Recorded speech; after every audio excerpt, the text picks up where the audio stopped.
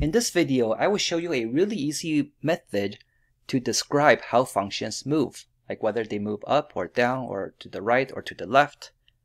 And so to show you how this method works, let's start by looking at these 4 points.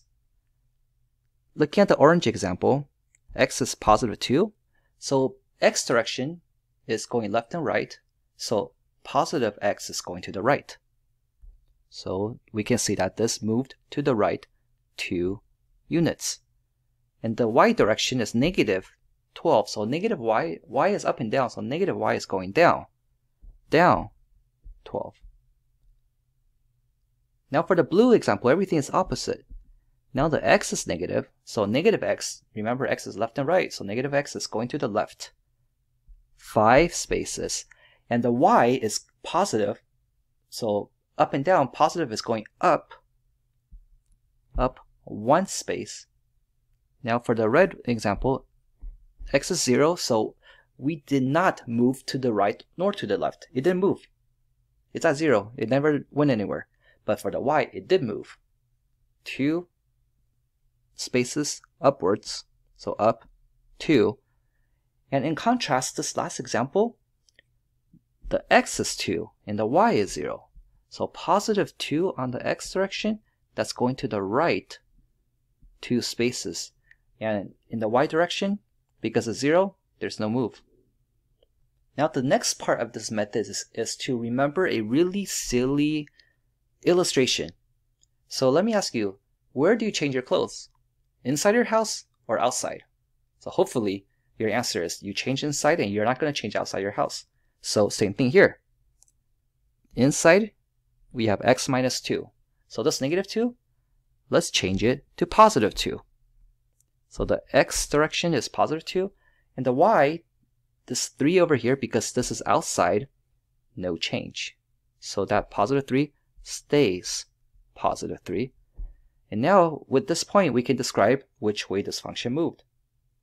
Positive x went to the right, and positive y went up. Simple. For this example, inside is plus 8. So let's change it to negative 8. Outside, negative 4. Outside don't change. So still a negative 4. So x is going the negative x direction, so negative 8. X direction, that's going to the left 8 spaces.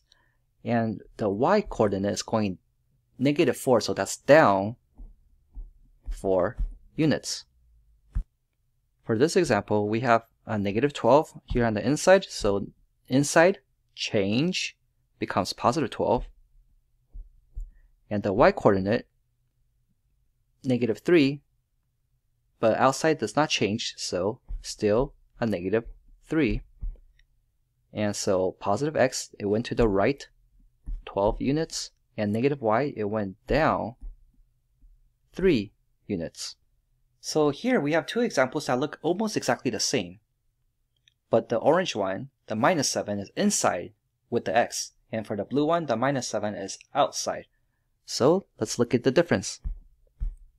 Inside, this negative 7 will change to positive 7 for the x. And outside, you see how we don't have a plus or minus anything on the outside. So that's going to be a 0. Because plus 0 is the same thing as not having anything.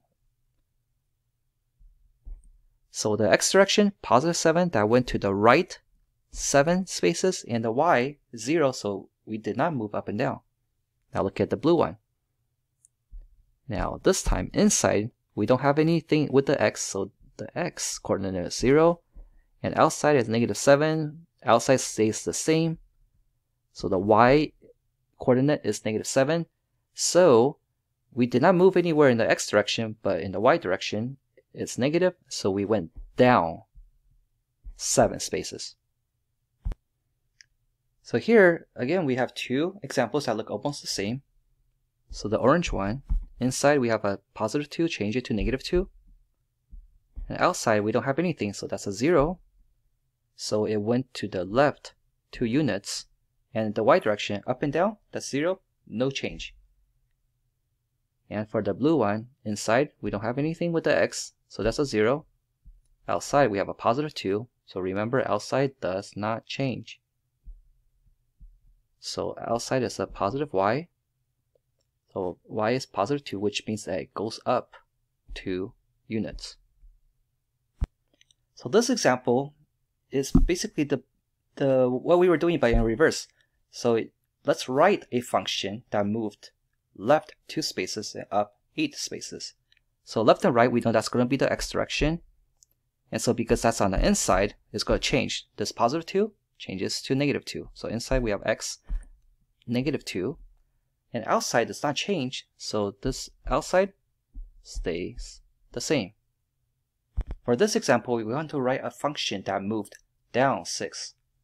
So notice that we did not talk about moving to the left or to the right. So that means that the x is going to be 0, but the y down 6, that's going to be a negative 6. So now let's go ahead and use that information to write the function. So inside, well, that's a 0, so we don't have anything else. But outside, we have a minus 6. So f of x minus 6. In this example, we're going to write a function that moved to the right 3 spaces and moved down 5 spaces. So 3 spaces to the right, that's going to be a positive x, but down 5 spaces on the y, so down on the y will be negative direction, negative 5. And then we can write the function notation. F of x, inside we have positive 3, so change to negative 3. And outside does not change, so it's a negative 5.